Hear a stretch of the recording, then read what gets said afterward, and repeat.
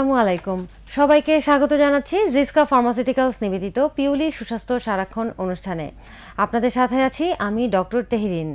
আজকে আমরা যে বিষয়টি নিয়ে কথা বলবো সেটি অত্যন্ত সময় উপযোগী একটি বিষয়, আর তা হলো উচ্চ রক্তচাপ ও এর সমাধান। এই বিষয়ে কথা বলার জন্য আমরা আজকে স্টুডিওতে আমন্ত্রণ জানিয়েছি দেশের স্বনামধন্য cardiologist associate professor doctor Shafiqur Rahman Patwari. তিনি বর্তমানে associate professor of department of cardiology sir Salimullah medical college and হসপিটালে কর্মরত আছেন। চলুন আমরা স্যারের সাথে কথা বলি। স্যার কেমন আছেন? ভালো আছি। আপনাকে অসংখ্য ধন্যবাদ আমাদের অনুষ্ঠানে আসবার জন্য। আপনাকে ধন্যবাদ। স্যার, প্রথমেই আমি আপনার কাছে জানতে চাইব যে উচ্চ রক্তচাপ বলতে আসলে আমরা কি বুঝি? উচ্চ রক্তচাপ আসলে একটি যাকে আমরা নীরব ঘাতক বলি, কারণ অনেক সময় দেখা যাচ্ছে যে উচ্চ রক্তচাপ কোনো সমস্যা ছাড়াই তার জটিলতা নিয়ে আত্মপ্রকাশ করে। এবং উচ্চ রক্তচাপ আমরা বলি তখনই যদি সিস্টোলিক বা উপরের যে রক্তচাপ 130 মিলিমিটার মার্কারি উপরে যদি থাকে, আর নিচের যে রক্তচাপ বা diastolic blood pressure 80 millimetre mercury যদি উপরে থাকে, তখন তাকে আমরা উচ্চ রক্তচাপ বলে থাকি। উচ্চ রক্তচাপ আসলে কিছুই না, রক্ত যখন রক্তনালীর ভিতর দিয়ে প্রবাহিত হয় তখন যে প্রেশারটা প্রয়োগ করে সেটি হলো রক্তচাপ, এবং এই রক্তচাপ যদি তার নর্মাল লিমিটের উপরে চলে যায় তখনই আমরা তাকে উচ্চ রক্তচাপ বলি। আচ্ছা, তো আমরা উচ্চ রক্তচাপকে নীরব ঘাতক বলে থাকি, তো এইটার কি কারণ থাকতে পারে? এইটার আসলে কিছু কিছু ডিজিজ আছে দেখা যায় যেগুলো বোঝা যায় না যে শরীরে ক্ষতি করে যাচ্ছে।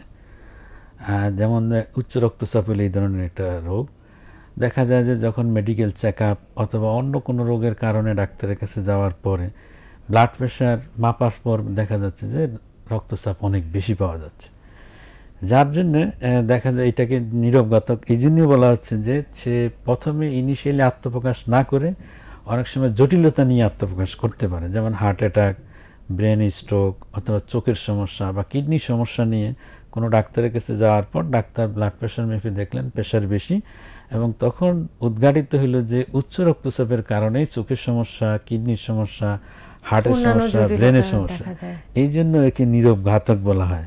আচ্ছা, তো স্যার আমি আপনার কাছে জানতে চাইবো যে উচ্চ রক্তচাপ হবার পিছনে কি কি কারণ সমূহ রয়েছে? উচ্চ রক্তচাপ আসলে আমরা জানি যে দুই ধরনের কারণ আমরা বলে থাকি। একটা হচ্ছে যে এসেনশিয়াল হাইপারটেনশন বা যেখানে কোনো কারণ খুঁজে পাওয়া যায় না, 95% কেসের ক্ষেত্রেই দেখা যায় কোনো কারণ থাকে না। 5% কেসের ক্ষেত্রে কিছু সুনির্দিষ্ট কারণ থাকে যার চিকিৎসার মাধ্যমে উচ্চ রক্তচাপ নির্মূল করা যায়, কিন্তু অধিকাংশ ক্ষেত্রে নির্মূলযোগ্য নয়, যে 95% ক্ষেত্রে। সেই ক্ষেত্রে কিছু কিছু ফ্যাক্টরকে দায়ী করা হয়, যেমন দেখা যায় কালোদের ভিতরে উচ্চ রক্তচাপের প্রবণতা বেশি সাদার চেয়ে, যা মেইলের ক্ষেত্রে বেশি থাকে ফিমেলের চেয়ে। বয়স বাড়ার সাথে সাথে উচ্চ রক্তচাপের প্রবণতা বেড়ে যায়, যেখানে ঠান্ডা এরিয়া সেখানে রক্তচাপের প্রাদুর্ভাব বেশি, গরম এরিয়াছে। তারপর হচ্ছে আপনার দেখা যাদের ওবেসিটি মানে ওভারওয়েট থাকে তাদের ক্ষেত্রে দেখা যায় উচ্চ রক্তচাপের প্রবণতা বেশি। ধূমপান যারা করেন, অ্যালকোহল খান যারা, রক্তে কোলেস্টেরলের পরিমাণ যদি বেশি থাকে, যারা কাজকর্ম কম করেন, সিলিন্ডারি লাইফস্টাইল থাকেন, লবণ বেশি খান যারা, কোলেস্টেরল জাতীয় খাবার যারা বেশি খান, তাদের ক্ষেত্রে দেখা যাচ্ছে উচ্চ রক্তচাপের প্রাদুর্ভাব বেশি। অথবা ফ্যামিলিতে যদি কারো রক্তচাপ থাকে সেই ক্ষেত্রে দেখা যায় যে মেম্বারদের রক্তচাপ হওয়ার সম্ভাবনা থাকে। দুশ্চিন্তাগ্রস্ত যারা থাকেন, কম ঘুমান, তাদের ক্ষেত্রে দেখা যায় উচ্চ রক্তচাপের প্রবণতা বেশি থাকে। স্যার, আপনার কাছে তো ডেইলি প্র্যাকটিসে প্রচুর রোগী এসে থাকে উচ্চ রক্তচাপ নিয়ে, তো উচ্চ রক্তচাপের সাধারণত কি কি লক্ষণ প্রকাশ পেলে তার আপনার কাছে আসে? হ্যাঁ, যেমন উচ্চ রক্তচাপ আমরা যেমন প্রথমে বললাম যে অনেক সময় লক্ষণ ছাড়াই উচ্চ রক্তচাপের জটিলতা নিয়ে আত্মপ্রকাশ করতে পারে। কখনো কখনো মেডিকেল চেক আপের সময় রক্তচাপ নির্ণয় হতে পারে। তবে কিছু কিছু রোগীর ক্ষেত্রে সমস্যা তার মানে সিমটম নিয়েও আসে, যেমন সেই সিমটমগুলি হচ্ছে মাথা ব্যথা থাকতে পারে, মাথা ঘুরানো, ঘাড়ে ব্যথা, ঘাড়ের দিকে শিরশির করা, ঘুম হয় না, বুক ধড়ফড় করা, এই ধরনের কিছু সমস্যা নিয়েও আমাদের কাছে উচ্চ রক্তচাপের রোগী আসেন। মানে শুধু এই সিমটমগুলো নিয়ে আসেন, কখনো কখনো জটিলতা নিয়ে আসেন, কখনো মেডিকেল চেক আপের মাধ্যমেও ধরা পড়ে থাকে। আচ্ছা, কি কি ভাবে আপনারা রোগ নির্ণয় করে থাকেন? প্রেসার মেশিন দিয়ে ডেফিনেটলি প্রেসার মাপা হয়, এটা ছাড়া আর কি কি উপায়? মানে আসলে উচ্চ রক্তচাপ তো হচ্ছে ব্লাড প্রেসার মাপতে হয়, সেই মাপার বিভিন্ন ধরনের সিস্টেম আছে। যেমন কিছু ইলেকট্রনিক্স মেশিনের মাধ্যমে ব্লাড প্রেশার মাপা যায়। আমরা যেগুলো মাপি এগুলো হচ্ছে যেমন স্প্যাগমোম্যানোমিটার, যেগুলো ব্লাড প্রেশার, কোনোটা আছে ARXP বলে, কোনো মার্কার স্প্যাগমোম্যানোমিটার। তো ডাক্তাররা সাধারণত ম্যানুয়াল যেটা সেটাতেই খুব অভ্যস্ত এবং তাতে ভুল কম হওয়ার সম্ভাবনা থাকে। এই জন্য বেশিরভাগ ক্ষেত্রে দেখবেন যে ম্যানুয়ালি সাধারণত ব্লাড প্রেশার মেপে থাকে। তো ব্লাড প্রেশার রোগীদের ক্ষেত্রে আমরা কিছু কিছু পরীক্ষা নিরীক্ষা করে থাকি। সেটা হলো যে তাদের কোনো টার্গেট অর্গান ড্যামেজ আছে কিনা, অ্যাসোসিয়েটেড কোনো ডিজিজ আছে কিনা, যেগুলো চিকিৎসার ক্ষেত্রে আপনার লক্ষ্য রাখতে হয়। যেমন হচ্ছে তার কিডনির কোনো সমস্যা আছে কিনা, আমরা কিডনি ফাংশন দেখি, সিরাম ক্রিয়েটিনিন, ইউরিনারি দেখা হয়, অ্যালবুমিন বা আরবিসি যাচ্ছে কিনা, যার সাথে কিন্তু প্রেশারের একটা লক্ষণ থাকে। তারপর হার্টে কোনো সমস্যা হইলো কিনা আমরা ইসিজি করে অনেক সময় দেখি, রক্তে কোলেস্ট্রলের পরিমাণ দেখি, অ্যাসোসিয়েটেড ডায়াবেটিস আছে কিনা দেখা হয়, অনেক সময় ইলেকট্রোলাইট ইমব্যালেন্স আছে কিনা। আবার বয়স যদি কম হয়, 30 বছরের কম হইলে সেকেন্ডারি কজগুলি খোঁজার জন্য কিছু জিনিস দেখা হয়, যেমন হাইপারথাইরয়েড, হাইপোথাইরয়েডিজম, পিওক্রোমোসাইটোমা, এই ধরনের কতগুলো কারণ থাকে। কোয়াক্টেশন of the aorta, renal artery disease, chronic kidney disease, এই সমস্ত কারণেও উচ্চ রক্তচাপ হয়। ওই কারণগুলি খোঁজার জন্য আমরা কিছু পরীক্ষা নিরীক্ষা করে থাকি। আচ্ছা স্যার, এই পর্যায়ে আমাদের একটি বিরতি নিতে হচ্ছে। দর্শক মণ্ডলী, একটু বিরতিতে যাচ্ছি, আমাদের সঙ্গেই থাকুন, ফিরে আসবো এক্ষুনি।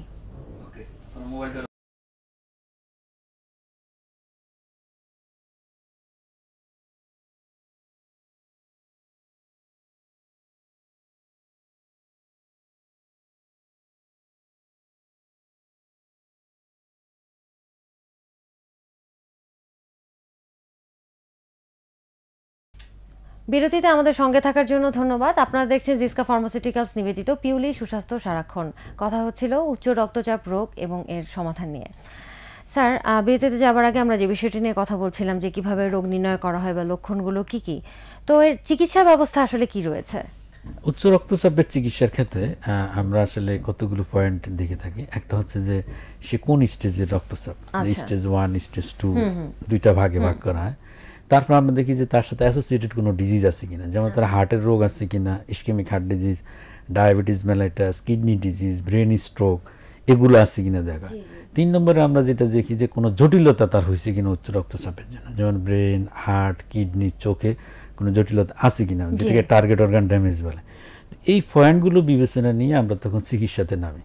তো দুইটা জিনিস আমরা চিকিৎসাতে করি। একটা হচ্ছে যেমন নন ফার্মাকোলজিক্যাল, মানে ওষুধ ছাড়া লাইফস্টাইল মডিফিকেশনের মাধ্যমে আমরা চিকিৎসা করে থাকি। যদি স্টেজ 1 হাইপারটেনশন থাকে, যেখানে সিস্টোলিক ব্লাড প্রেশার 130 থেকে 139 মিলিমিটার মার্কারি থাকে, ডায়াস্টোলিক ব্লাড প্রেশার 80 থেকে 89 পর্যন্ত যদি থাকে, তখন আমরা একে বলি স্টেজ 1। স্টেজ 1 হাইপারটেনশনের ক্ষেত্রে সাধারণত লাইফস্টাইল মডিফিকেশনের কথাই বলা হয়। লাইফস্টাইল মডিফিকেশন শুধুমাত্র ওষুধ দিব সেই ক্ষেত্রে যদি তার করোনারি আর্টারি ডিজিজ থাকে, ডায়াবেটিস থাকে, কিডনির সমস্যা থাকে, সেই ক্ষেত্রে হচ্ছে আপনার ড্রাগ দিবেন। কিন্তু এছাড়া আমরা করবো কি লাইফস্টাইল মডিফিকেশন। সেখানে কি আসে, যেমন 1 নম্বর হচ্ছে যদি ওয়েট বেশি থাকে, আমরা ওয়েটটাকে কমে আনবো। ওয়েট কমানোর মাধ্যমে দেখা যায় যে কখনো কখনো 20 মিলিমিটার মার্কারি পর্যন্ত কিন্তু প্রেশার নিয়ন্ত্রণ করা যায় যদি ওয়েট বেশি থাকে। তারপরে আরেকটা প্ল্যানের কথা বলা হয় ড্যাশ, মানে dietary approach to stop hypertension. একটা মানে সিস্টেম আছে যার মাধ্যমে আমরা ব্লাড প্রেশার নিয়ন্ত্রণ করতে পারি। এর মাধ্যমে 10 মিলিমিটার মার্কারি পর্যন্ত সময় নিয়ন্ত্রণ করা যায়। সেটা কি, যেমন আমরা বলি যে ফ্রুটস খাওয়ার জন্য ফল খেতে বলি বেশি বেশি, সবজি বেশি খাবেন, কোলেস্ট্রল জাতীয় খাবার কম খাবেন, যেখানে saturated fatty acid, total fat বেশি থাকে, এই ধরনের খাবারগুলো অ্যাভয়েড করতে আমরা বলি। এর মাধ্যমে দেখা যায় যে হেলদি ফুডের মাধ্যমেও কিন্তু ব্লাড প্রেশার নিয়ন্ত্রণ করা সম্ভব। নেক্সট হলে আমরা লবণের ক্ষেত্রে একটু রেস্ট্রিকশন করি, যে বেশি পরিমাণে লবণ খাওয়া যাবে না। যেমন দৈনিক 1.5 গ্রাম পার ডে লবণ খাওয়ার জন্য আমরা বলি, এর বেশি খাওয়া যাবে না।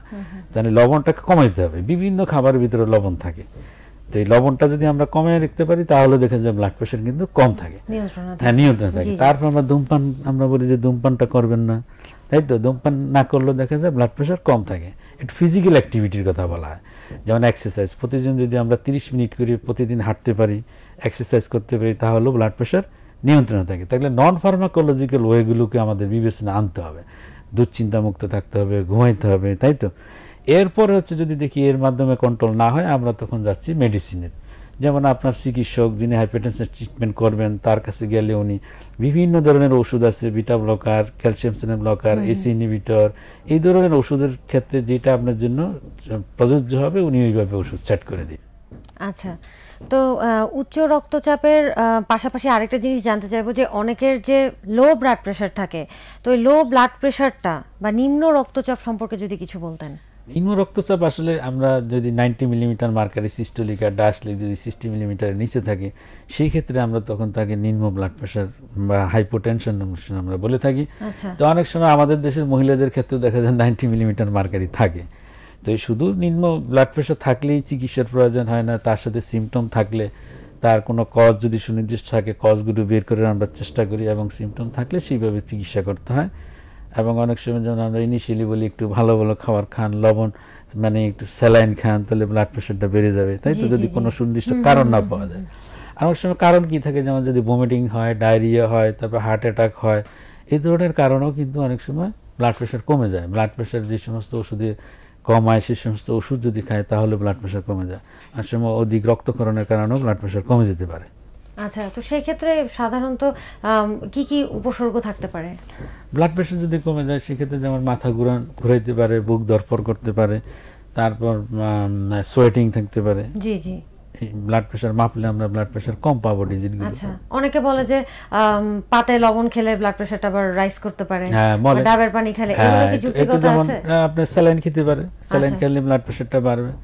আবার যে কারণে ব্লাড প্রেশারটা কম, কারণে চিকিৎসা করতে হবে। যেমন একটা হচ্ছে অ্যাড্রেনাল যদি ইনসাফিসিয়েন্সি হয়, সেই ক্ষেত্রে তো আমার তার ট্রিটমেন্ট করতে হবে। হ্যাঁ, তারপরে যেমন হচ্ছে তার অ্যাওর্টিক স্টেনোসিস যদি থাকে, তাহলে অ্যাওর্টিক স্টেনোসিস ট্রিটমেন্ট করতে হবে। আসলে কারণগুলো আসলে খুঁজে বের করে তারপরে চিকিৎসা করতে হবে।